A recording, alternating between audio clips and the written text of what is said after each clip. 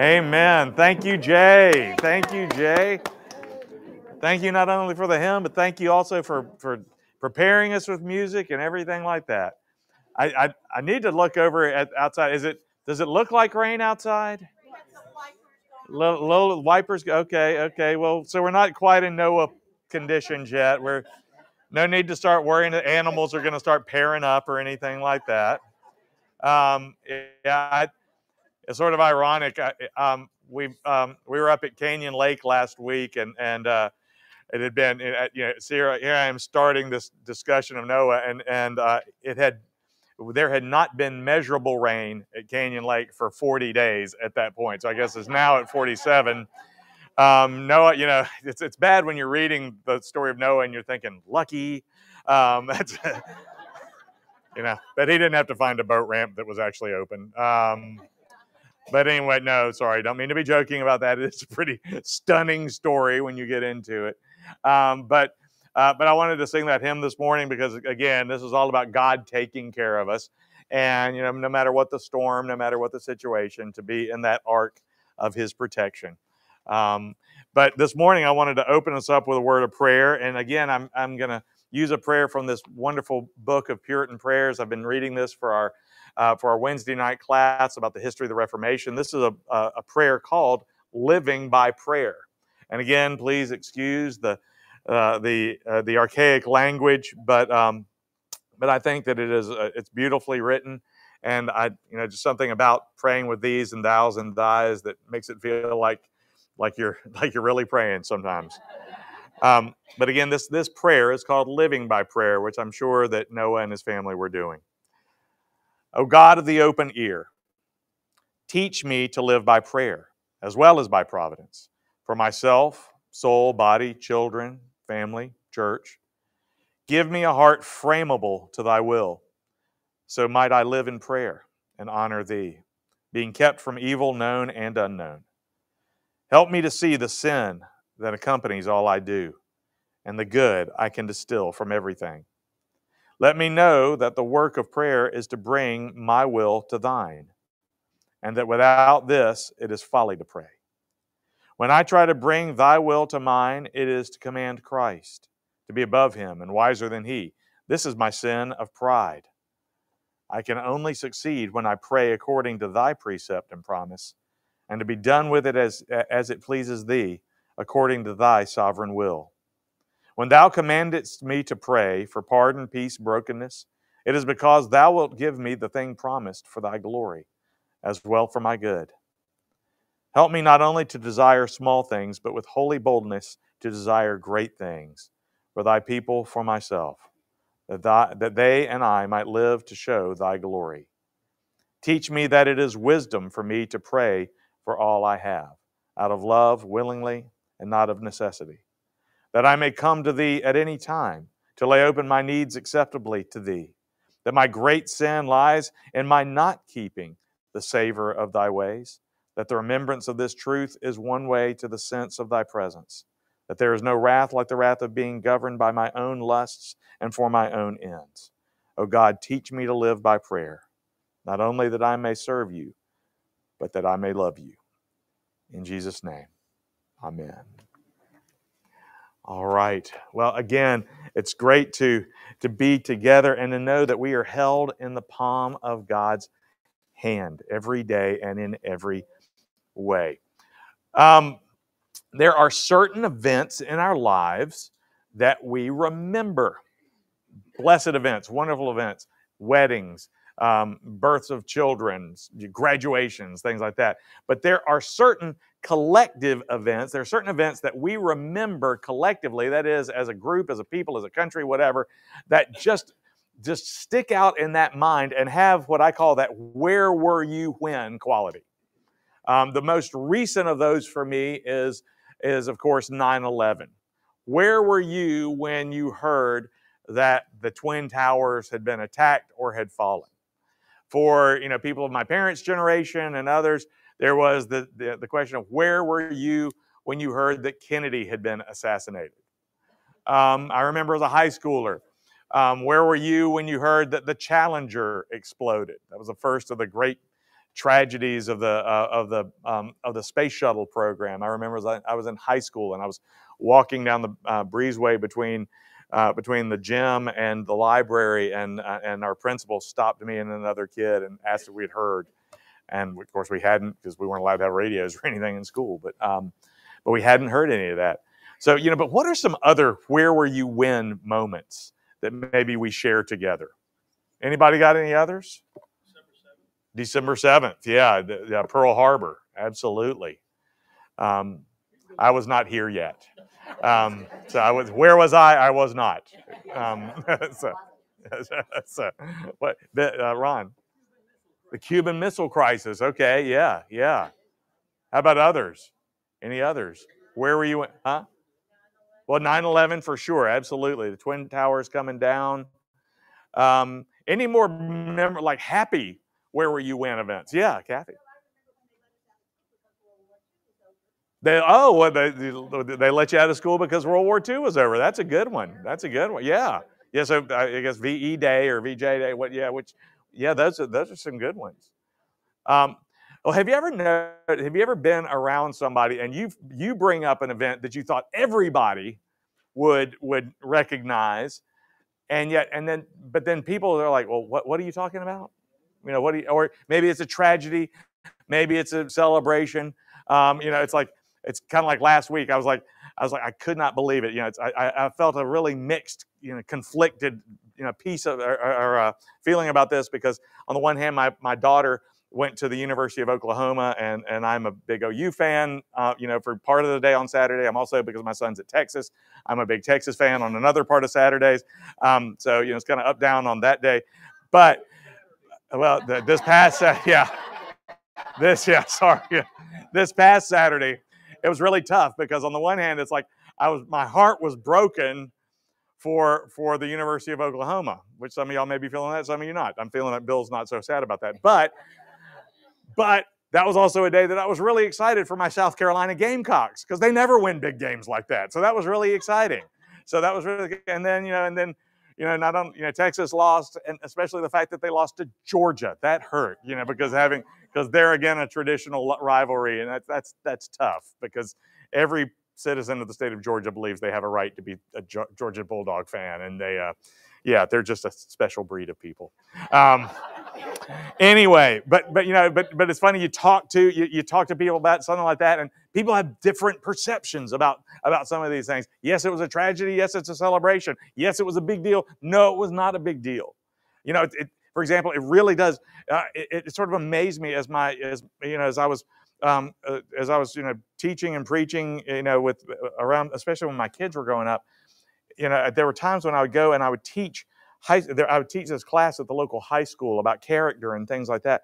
And of course, when I started doing that, I did it for about 8 years. I did it for about a month for 8 years. And when I started doing that, I could always use 9/11 as an example of something that we all remembered as a tragic day. It's interesting that by 8 years later, by the time I finished that class, the kids who were there didn't have any memory of 9/11.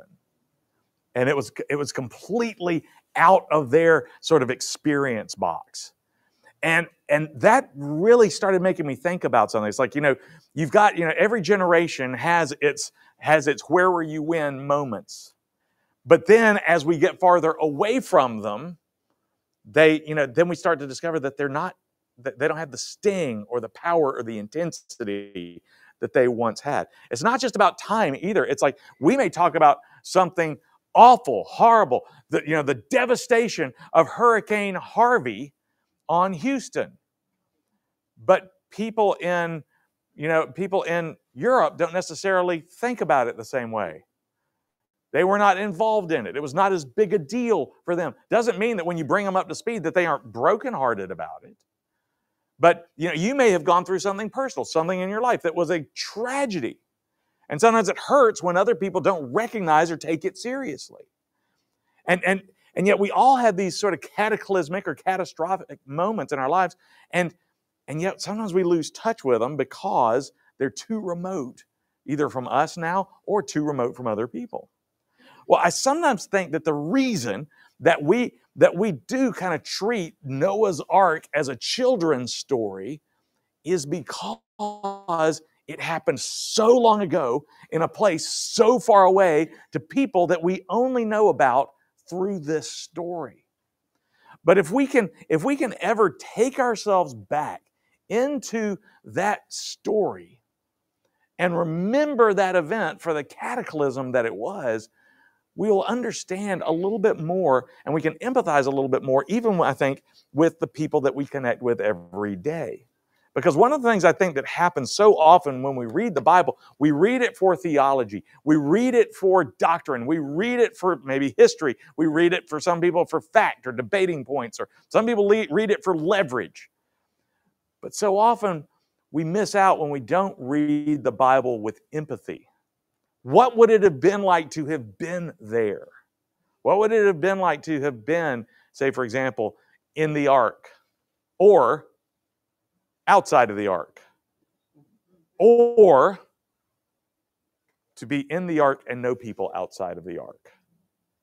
I mean, because what did we say last week? Last week we heard the people of the world had become absolutely awful. Okay? But those might have been the only friends you had. I mean, do we all have friends that at some point we say, oh yeah, that guy's awful, but God love him, bless his heart. I'm not going to name names. I'm sure people said it about me. But, there are people who, and not that we judge. I mean, Noah did not choose who was going to be in the ark. Noah's family didn't choose who was going to be in the ark. But there were still people inside the ark, and there were people outside the ark. And no matter how bad they felt about those people, that's got to weigh on you. And then to get off the ark later and realize there's nobody else who's going to get that. Because it's not like anybody else on the other side of the world heard about this horrible flood and is there to talk about it with you. All you've got are the people with you. I mean, again, I think we need to invest in a little bit of empathy whenever we read these stories, especially the ones that have been reduced to cartoons or have been reduced to, flannel graph presentations or Sunday school lessons. We need to, if we're going to be mature believers, we need to actually try and really understand how God is speaking to us through these events. Because Genesis 7 talks about the story of the flood, focusing on God's command to Noah, the obedience of Noah, and the beginning of God's judgment on earth through the floodwaters. And this chapter emphasizes themes of judgment, salvation, obedience, and divine sovereignty. Now, this is really what I would call an event chapter. It's talking about what happened. So we're going to go through the events of chapter 7 as we discuss the ark. The beginning of chapter 7, verse 1. Then the Lord said to Noah, "Go into the ark, you and all your household, for I have seen that you are righteous before me in this generation. Take with you 7 pairs of all clean animals, the male and his mate, and a pair of the animals that are not clean, the male and his mate, and 7 pairs of the birds of the heavens also, male and female, to keep their offspring alive on the face of all the earth. For in 7 days I will send rain on the earth 40 days and 40 nights. And every living thing that I have made, I will blot out from the face of the ground."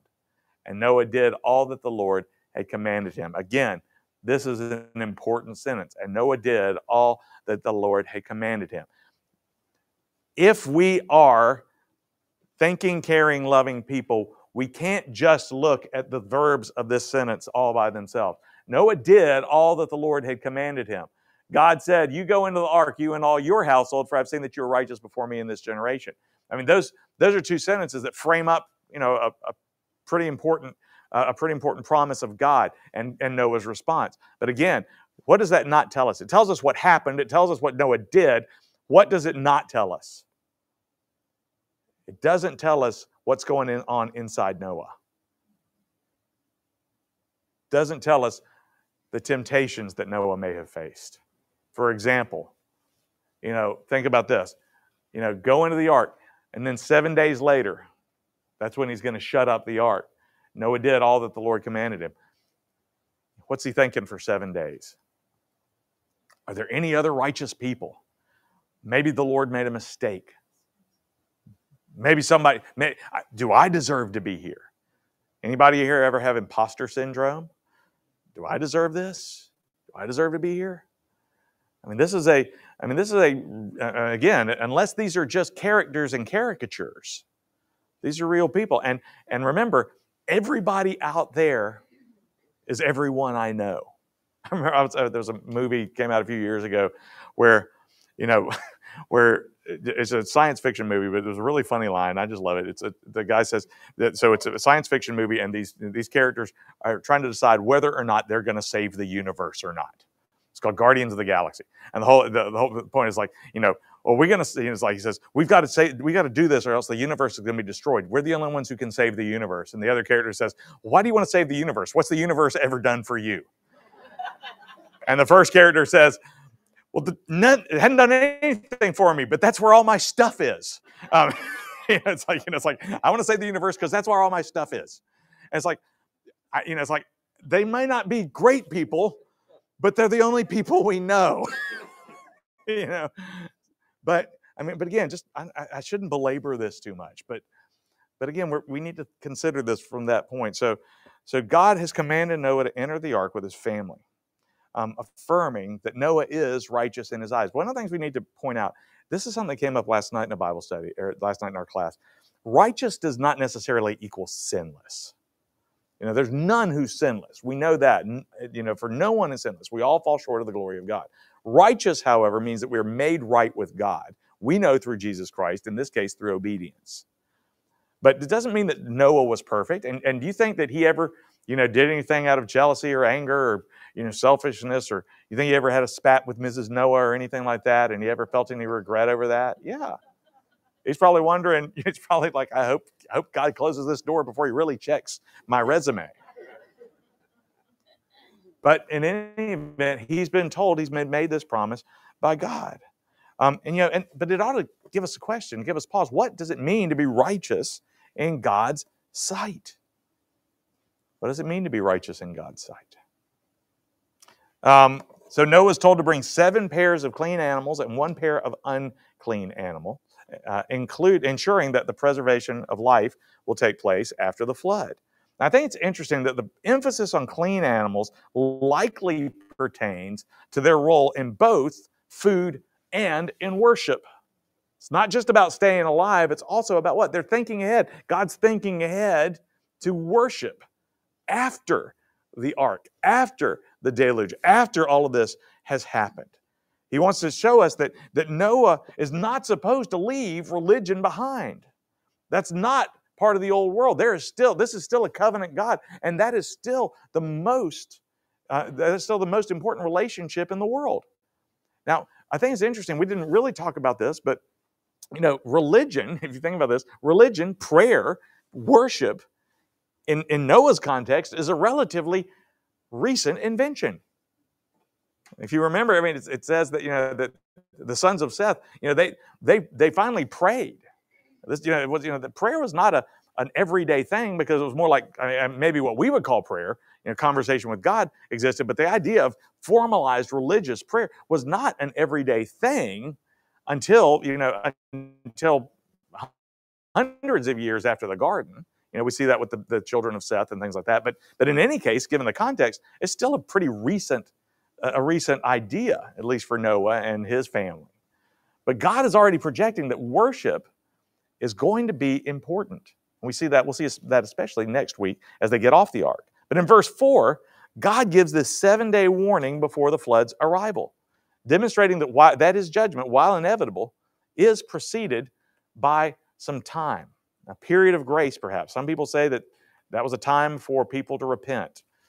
I don't know. I don't know if I believe that or not. It seems that God's already made his decision. But the point is that Noah's complete obedience to God's commands is what's emphasized. There's always the debate, and interestingly, the story appears in the Quran that Noah, during these days before the ark came, he was actually preaching to people, trying to convince them to come onto the ark. And so the devastation of humanity could actually be faulted to our stubbornness, to human stubbornness, refusing to get on the ark. And what people like to do is make the analogy that's really about us accepting God or whatever. But the Bible doesn't actually give us that perspective. The Bible says, you've got 7 days to load the ark, which I would think if you're loading that many animals and that much stuff, it's going to take a minute.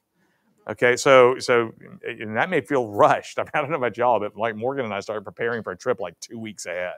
Some of y'all are probably like the carry-on only type of people. He's like, you're like throwing like 3 things in your suitcase and you're done for the day. We're not. We think, we plan. I make lists. I would want to be faithful to the Lord here, but 7 days would not have been enough. It's like I would. It's like And can you imagine being on the ark for like 5 months without a toothbrush or something? That would have been me. I mean, like, I thought you got it. No. Sorry, this is not group therapy. This is Bible study. This is not marriage counseling. But anyway, the point of verses, of these first few verses is that righteousness before God is that, is honored by God.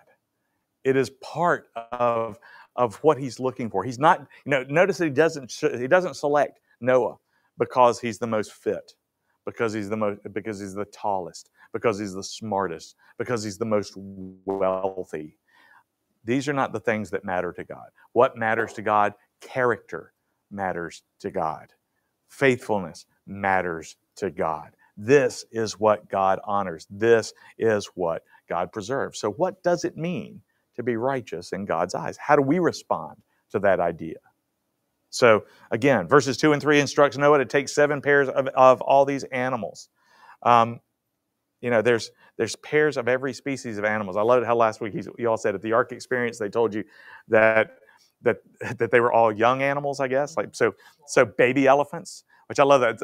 When I was thinking about that all week last week, I was like, since last week, I was like, oh, that's so smart. God is so brilliant. You don't send a full-size elephant on the ark. You send a travel-size elephant on the elephant. You know how you go to CVS before a big trip or Walgreens and you go to the little samples aisle and you choose the toothpaste that you never use other times, but because it comes in the small thing. I mean, it's like, so a travel-size elephant, a travel-size giraffe. I love that. I think that's awesome. But again, it makes sense. You could actually fit, you don't have to worry about all that space when you've got that kind of provision. That's right. Smaller exhaust, yeah. It's better on the front end and the back end of that proposition. The pairs of every species of animals, 3 pairs were to be taken, whether beasts or birds. And the reason was that rapid multiplication was possibly a matter of the highest importance. They wanted to make sure that when they got out of the ark, God wanted to make sure that the earth did repopulate well. But why 7 pairs? Well, one of the things is that that it was manifestly reserved for sacrifice. Again, you had that seventh, that 7th pair was possibly for that, for that ritualistic, for that holy purpose. Again, there's a lot of complexity, and we can sort of break down a lot of these details for a long time. But I think it's worth it for us to consider some of these things. Next question. Good. Yeah, that's it. Okay, sorry. Now Noah was 600 years old when the flood waters came upon the earth. And Noah and his sons and his wife and his sons' wives with him went into the ark to escape the waters of the flood. Of clean animals and of the animals that are not clean, and of birds and of everything that creeps on the ground, 2 and 2, male and female, went into the ark with Noah as God had commanded Noah. And after 7 days, the waters of the flood came upon the earth. So again, here's Noah, and finally Noah and his family come in. Again, 600 years old when the flood waters came. You get to a certain point in your life, you think, well, I know. I mean, I'm guilty of this. I'll be 56 next month, and yet I've gotten to a point in my life where I am foolish enough to believe, well, we've hit cruising altitude. Things are not going to change from here. I've got everything pretty much set up, and the plans I've made, clearly God has endorsed. Right? Have you ever wondered, how hard God laughs at our plans? Because he changes things. Now, I'll be 56, Noah was 600 years old. You think he'd gotten into a groove? I heard this old fella the other day. I was watching this YouTube video, this old rancher up in Wyoming. He says, you know what it means to be in a rut? A rut is just a grave with the ends knocked out. As I thought, ooh, that's harsh. For 600 years, though, humanity, or at least during Noah's lifetime, had been in a rut. Had been in a rut of sin, had been in a rut of disobedience, had been in a rut of absolute catastrophic evil. Every idea in their hearts was always only turned to evil. Remember that verse from last week? For 600 years, Noah and his family had endured this. Now, I want us again to think about that. What does it mean to have endured that kind of evil? Evil so great that God said he was going to wipe out the human race. What does it mean to have to endure that for that long? And when we have Psalms that were written after only 50 years of exile in Babylon saying, how long, O Lord? This is 600 years, not just 50 years. How long, O Lord, are you going to allow your people to suffer? How long, O Lord, must we cry out to you? How long, O Lord, before you send your Messiah? How long before you give us some relief? I mean, think about whatever people group it is. And how long, Lord, or how many times are we going to have to suffer from this hurricane? How long are we going to be persecuted? But now, he has his answer.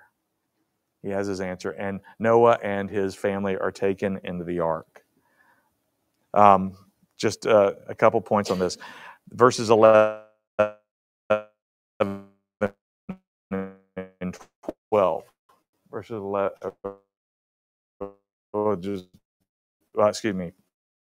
Verse 600 in Noah's life, and all the fountains of the great deep burst forth, and the windows of the heavens were opened, and rain fell upon the earth 40 days and 40 nights. And on the very same day, Noah and his sons, Shem and Ham and Japheth, and Noah's wife, and the 3 wives of his sons with them entered the ark, they and every beast according to its kind, and all the livestock according to their kinds, and every creeping thing that creeps on the earth according to its kind, and every bird according to its kind, every winged creature. They went into the ark with Noah, two and two of all flesh, in which there was the breath of life. And those that entered, male and female of all flesh, went in as God commanded him, and the Lord shut him in. Now, that's a very complicated sentence. Let's start at verse 14. They and every beast according to its kind, according to its kind, according to its kind, according to its kind, and they entered, male and female, went in as God had commanded him. What does that tell you? This is a God of organization. Everybody is careful. This was not just a mass rush for the ark. God had this ordered. God was in control. God's providence was moving people. Moving animals. Animals are people too. They were moving them all to the ark in a very specified way. Now we don't know, what the order was. Was it alphabetical order? Was it by height? Was it by type? Was it by section they were going to be in? We don't know. I mean, did the lions pay more for a nicer cabin? I mean, we don't know. But we do know that it's organized. And we do know that God has an order. And you see that, when's another time when you heard about things being made or things being, brought to be according to their own kind? When do we hear that? In creation. There's a little bit of a sense here that God is setting up a new creation. He's not completely doing away with creation, but there is definitely that sense of a kind of a reboot. Now, consider this.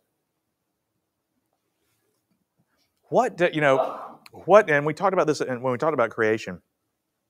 What is the image, if you had to describe the words tohu vavohu, that's the words formless and void that are used at the beginning, as in the beginning, the earth was formless and void, the universe was formless and void. What is in the Hebrew mind, when they hear the words tohu vavohu, the chaos before creation, what do they picture? Yeah, Janet, you got it. The sea.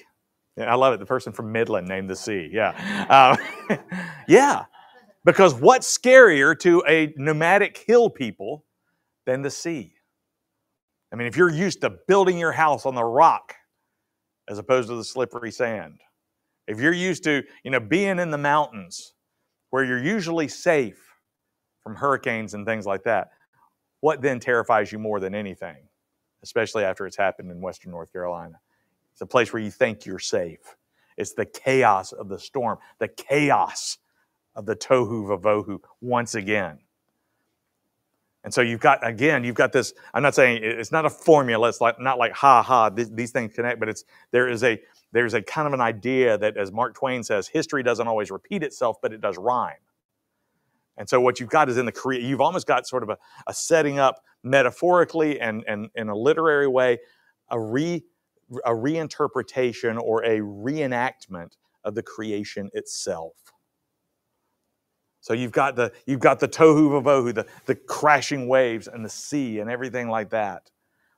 And in the midst of it will be that which is everything in order, just as God prescribes it. How? By his command. Did God send angels down to be animal wranglers? No. How did they get into the ark? On their own power, by his command. You didn't have Noah and his sons whipping them in. You didn't have anybody riding them. You didn't have a bell cow or anything like that. You just had God's word instructing them to go in. God spoke creation the first time. God spoke preservation in this instance. Everything is by his command. At any point, he could have come down and just, he could have just built the ark. It says, look at that, an ark. But instead, what did he do? He commanded Noah to do it by his word, by his command. This is all happening according to his command. One last piece to look at in this.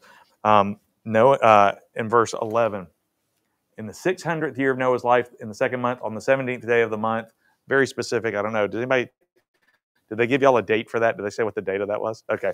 Sometimes they do. Sometimes people will be like, okay, we figured out that this is a Tuesday. And actually, because yesterday, according to Bishop Ussher's calculations from Genesis, I think it's yesterday, is like the anniversary of the creation of the earth, according to Bishop Ussher's interpretation of Genesis. So just happy Earth Day. That doesn't feel right. Happy Creation Day. But anyway, in the 600th year, all this, and rain, on that day, all the fountains of the great deep burst forth, and the windows of the heavens were opened. Which begs the question, is this the first time it's ever rained? If you look in Scripture up to this point, there is no record of rain. How is the earth watered? If you look at Genesis chapter 2, where does it come from? It comes from it's sprinklers. God set up a sprinkler system somehow. But remember, in creation, how is creation described? There is a separation of what? The earth, the waters below, and the waters above. And the waters above are contained behind this dome called the rakia, or in King James English, what do we call it? The firmament. Or we might call it what? The sky. So the whole idea is that you've not had rain up to this point. And what happens now? All of a sudden, that dome cracks. And water just comes dumping in. It's like, yes, it's raining, but like the kind of rain that you've never seen before. And literally, they've never seen before. It's also coming from the ground. It's bursting forth from the ground. So you're getting it from both directions. I mean, the absolute calamity of that. I mean, we might think of that. We might be able to envision that in terms of something like a volcano eruption, something like fire burning up through the earth. But the whole idea of water just bursting up from the earth, chaos, ripping the world apart. And the tohu vavohu finally let loose in the world. And chaos, it seems to be absolutely taking over. So again, this whole issue, of the earth, the sky breaking open, and the earth bursting forth. Interesting thing, though, the whole idea that the sky is breaking open for the absolute destruction of humanity. When's another time in Scripture when the sky broke open? Well, before he died, when Jesus was baptized. When Jesus was baptized, it says, Matthew, Luke, they say that the sky split. The word schism, split. But this time when the sky split, what happened? Did water come down and destroy the earth? No. The Holy Spirit came down and said, this is my beloved Son with whom I am well pleased. I mean, in the future, when God rips open the sky, is to pour out his Holy Spirit. This time, something much more devastating. So the flooding continues. It's actually sort of not enough to say it just rained for 40 days and 40 nights. The geysers and the absolute dumping of water took place for 40 days and 40 nights. And then floodwaters covered everything for 150 days. So the whole idea there is that for 150 days, it was just static. Just static. Now, why is that important? Most scholars believe that the reason that God, made sure that it was, that the floodwaters remained for 150 days was to ensure absolute devastation. It's, you might be able to hang on to a branch or a log or something like that for a week, 2 weeks. Nothing could survive this. The elimination of the human species and everything that was outside of the ark was 100% destroyed. And that's, it is to ensure the thoroughness. What is 150 days? Approximately 5 months. So the comprehensive nature of the flood is really what's being enforced here. That it was total destruction. Because then, finally, after that 150 days, then the floodwaters begin to recede. And then in verses 13 through 16, we have the loading of the ark and everything like that. It is interesting too. This last verse, the last verse 16, and those that entered, male and female of all flesh, went in as God had commanded them, and the Lord shut him in. Now, I think it could be Lord shut them in, but the Scripture is specifying the Lord shut Noah in. This is again a very powerful idea. The door closing behind him. On the one hand, for those inside, a great relief. For those outside, a great terror. And if we look to other depictions of judgment, say, for example, in the book of Revelation, we see that the day of judgment for those who are in Christ, who are in the Lord's protection, will be a day of great joy and will be a day of great salvation. For those who are outside, it will be a day of great terror. And beloved, I am not a fire and brimstone preacher. I don't like fire and brimstone preaching. But one of the things that I and others are compelled to do is to preach the whole counsel of God, which is that there is nothing neutral about judgment. There is nothing neutral. There is nothing casual about judgment. When that door is shut, you want to be on the inside. Okay? Now, remember, look at how God has done this. God is moving people inside. God is moving the animals inside. I mean, His grace is all over this. But there is the understanding that if you're not on the inside, you're on the outside. And that doesn't mean the church. Please don't ever believe that means that the doors of the church are shut. The doors of the church are flung wide open so that all those that God is calling to Him may come in. But there will come a time when Christ returns and those doors are shut. And we need to be prepared for that. And the only way to be prepared for that is to make sure that we're in the ark. And if God has invited us into the ark and we've heard that call, guess what? He's calling you in the ark. So that is just something that we need to be very clear about, even from Genesis to Revelation. But I do, I think it's important that we remember, though, that this whole story is mainly a story about God's grace more than his judgment. Because though Noah was righteous, it does not say that he was sinless. It does not say that he was perfect. God does not save perfect people, otherwise he would not have to save anybody. But he does save Noah and his family, in spite of their imperfections. And so, we see grace there. It's not, I think so often we believe that it's such a tragedy that God, that God, or it's so cruel that God would let all these people, die an eternal death. It's like, well, no, actually, it's a miracle that he saves any of us, given what we deserve. And so, we want to keep all of these things in mind as we read this story. But we do. But as the door is shut behind Noah, we see that not just we see that, yes, as a metaphor of God's judgment, but also a metaphor of God's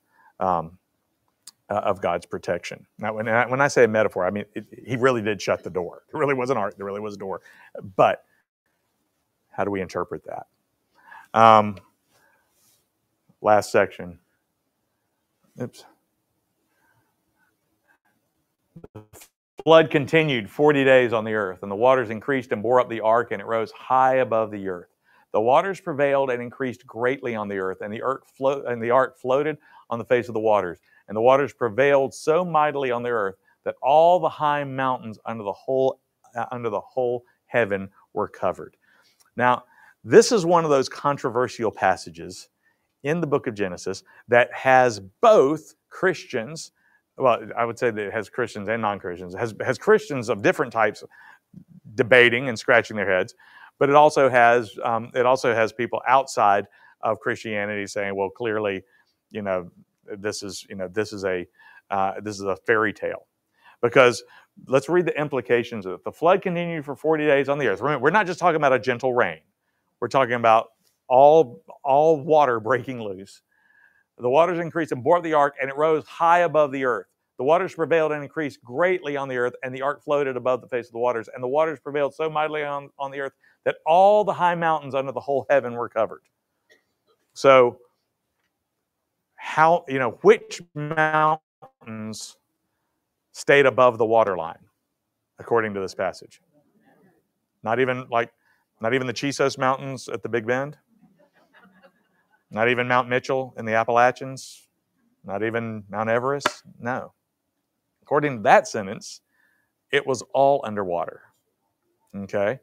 Now, it's interesting that, there are other versions of the flood story that come from, say, for example, the Epic of Gilgamesh from Babylonian literature, and some others, like other Sumerian and other myths that talk about the flood as more of a localized endeavor, meaning that it did not cover the whole earth, but just kind of the empire, the kingdom, everything that they knew, all civilization. That's become sort of a popular point of debate among even Christian scholars. It's like, did the whole earth get covered, or was it just sufficient to cover, to wipe out humanity as far as humanity had spread? And the argument is that, okay, humanity hadn't spread that far. The flood would only have east, or Mesopotamia, that land between the Tigris and Euphrates rivers and the banks on either side. So there's the theory that, the flood itself was more localized.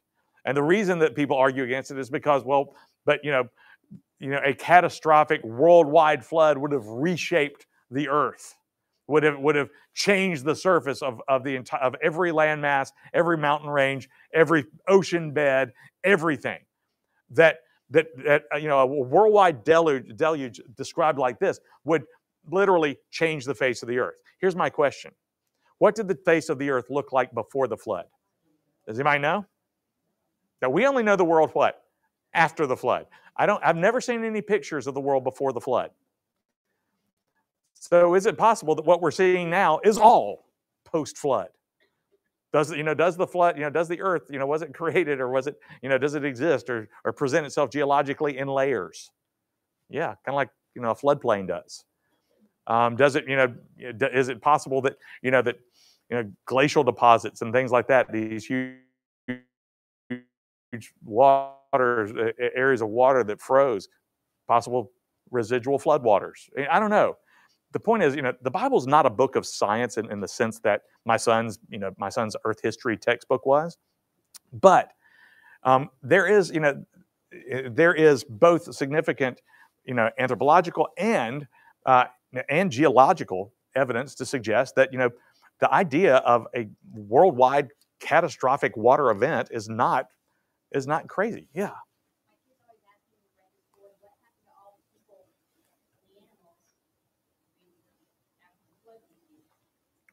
Well, all the people except for the ones in the ark, and everybody else was dead.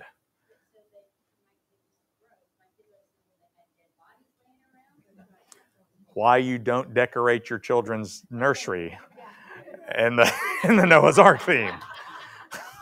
Because, it's like, don't want little stick figures floating in the water. Yeah. I mean, so Kelly, I'm going to get a little bit weird here for a second. So I say y'all are like, that ship has sailed. That ark has floated, Bob. But yeah, I mean, what? Obviously, what did they not bring into the ark? Sea creatures, the stuff, the fish, and where'd the bodies go? They went down to the bottom. They went down, or they got picked up by somebody on the way down to the bottom. And that's not what you bring into the third grade Sunday school class. But yes, it's kind of like there are some distasteful facts in the Bible. Where did Cain's wife come from? Well, think about it. Got to be his sister. Don't talk about that one in your kindergarten Sunday school class. But yeah, I mean, it's the whole. I mean, and first of all, biblically speaking, there were no people beyond the ones that are described in this story. Remember, I mean, humanity was not millions and millions of people at this point. Humanity. I mean, we tend to think of the world population spread out over the whole earth, and not just localized into this one area. Either way, the whole earth is destroyed. Now, or the whole human population and the animal population that was not contained in the ark or in the water. God's original plan. What was God's original plan for humanity? Was it that they just all stay in the one place and build great monuments and cities to themselves? That was to go out, spread out, and multiply all over the earth. Well, there's, if you look at the early chapters of Genesis, it appears that they all kind of stayed in one place.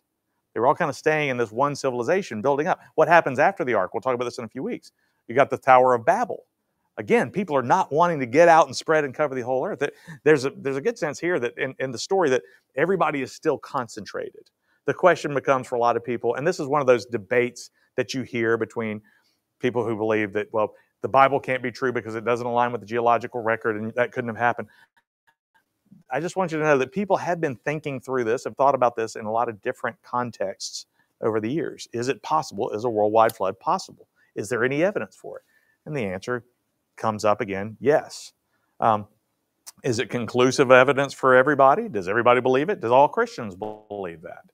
Not necessarily. Is it necessary to believe it was a whole earth flood? For me, it is, because for me it comes down to the integrity of the Bible. But then again, I can also understand that when the Lord is talking, or when the Bible talks about these sort of universal concepts, that definitely all humans had to be wiped out. Was it necessary for it to cover the whole earth for that to happen? I'm going to leave that to the Lord. I take the Billy Graham approach, which is that the Bible is the Word of God, and that's as far as I have to go. I'm a theologian. I'm a pastor. I am not a biologist or a paleontologist, and I'm not good at math, so I'm not going to go down that road. But I know people who do believe and who do know that stuff, and I'm happy to refer you to them. But again, this is one of those areas where people kind of say, "Oh, come on, this is just a story. This is a fairy tale. It's a myth." There's reason to believe at every level that this is true. Um, Finally, verse 24 notes that the waters remained on earth for 150 days. Now, this indicates, again, the seriousness of God's judgment. But I think it's interesting that, how long, 150 days, think about time-wise, you're talking about half a year. The rest of the year is what? The water's receding. So you've got God's judgment for half the year, but then it's followed by what? It's followed by His mercy. It's followed by His grace, and it's followed by those steps that will eventually lead to restoration. So God's last word is not the destruction of the earth. That's the thing that's always amazing to me about when people talk about Revelation. And if y'all notice, there's only one Revelation. I always like to point that out. There's no book of Revelations in the Bible. I will dock you points for that. But in the book of Revelation, everybody thinks that the book of Revelation is about the end of the world. The book of Revelation is not about the end of the world. The book of Revelation is about the recreation of the world. The story of Noah is not about the end of humanity. It's about the restoration of humanity. It's about the recreation of humanity. Not a total recreation, we'll see. Unfortunately, this is still the fallen race of Adam. But this is the remnant, as we talked about last week, that will lead to that group, those people who will become the plan through which God restores humanity to sinlessness. So in summary, Genesis 7 reveals both God's judgment on sin, yet it also points to, first of all, His provision for the righteous, and it begins to lay the groundwork for the restoration of creation. Because again, He didn't just get one of each animal, which would die out in a generation, but instead, He populated with the ark with the type of animal sampling, if you will, with which the whole earth could be restored. So, chapter 7 is, yes, about the destruction, the judgment of God, but it's also about God's promise and proof of His providence and His restoration as well. All right. Ooh, I actually finished a couple early today. Any thoughts or any questions? All right. Well, I think I've left you a little bit of work to do in your groups. So let me pray for us. Heavenly Father, we thank You so much again for today. We thank You that even when we are in those moments of great calamity and those moments of tragedy, that this story reminds us that, yes, there is hope ahead. That, yes, there is restoration coming. And yes, You are taking care of us now.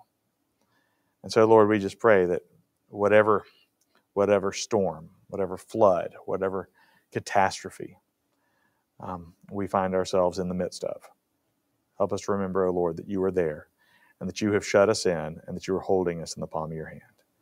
We pray these things in Jesus' name. Amen. All right. Thank you very much.